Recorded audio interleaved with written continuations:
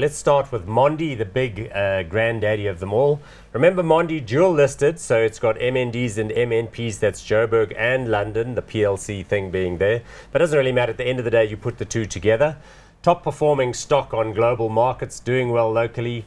Timber, paper and packaging materials, including this kraft paper, which is a big seller. It's like the stuff they use for cement packagings, and some of them have also got the waxed inside. Market capitalization 133.2 billion rand, so probably in the first division, certainly in the All Z40.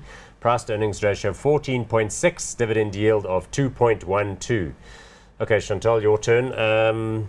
I must say, when it came out of Anglo, I thought this was a company that Anglo didn't want. It was going to be falling prey to the same kind of problems of oversupply. Europe didn't look so great, but it's been a star performer. Share price, why don't we put up the share chart while we look at it? So over 5 years, done really, really well, including here at the end, you'd have to say. Well, I mean, for 2016, it's down year to date. We've seen the company's share price come under a little bit of pressure. Perhaps that rating kind of ran away from the peer group, and this has just kind of brought its forward P and forward dividend yield more in line with its peers. But as you mentioned, I mean, when it was unbundled out of Anglo's, I don't think a lot of people gave this share a chance.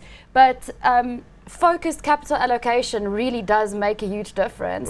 And if you look at their return on capital employed, it's about 4% above the peer group. It's amazing.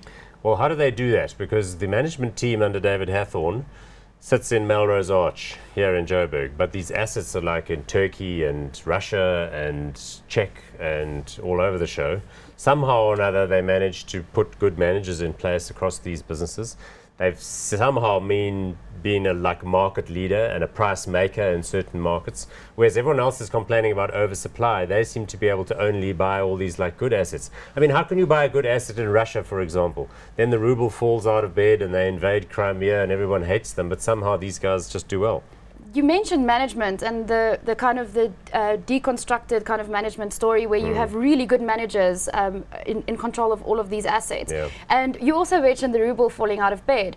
Now, that is actually a good thing for Mondi because they report in euros, which means that their costs are in a depreciating currency. Okay, so what you're saying is that they produce the stuff out in Russia and then they supply it into Europe where they sell it for the standard euro price. Absolutely, and it's the same thing in South Africa, and it's the same thing in Eastern Europe.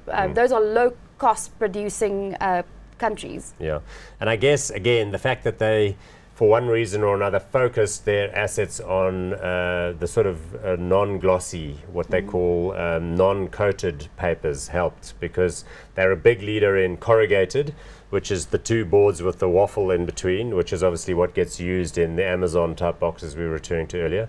And then also the kraft paper, the boxing and all the related stuff. They specifically steered away, for one reason or another, from the coated wood-free, which is the glossy magazine stuff.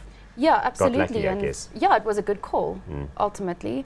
One thing that we have been seeing is that kraftliner prices, those are the prices that are really important to Mondi, has come under some pressure lately, probably because of weaker manufacturing PMIs and services PMIs in the US and Europe. But, I mean, would that be a long-term impact, or would kraftliner prices kind of stay at these levels, maybe stabilize?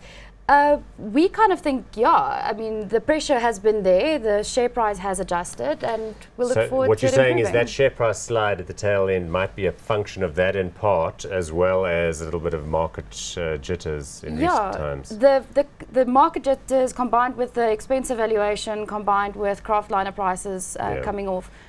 Okay, but it sounds as though you're going to give them the benefit of the doubt and go with what? Yeah, I mean, long term, this is a solid company. The management team is really experienced. As I mentioned, that return on capital employed is much better than the rest of the market. Plus the strong euro earnings, the currency issues working for them, so that's got to be a positive going forward as well. And the recent weakness in the share price. Yeah, okay, good. So we're going to be hot on Mondi. Good.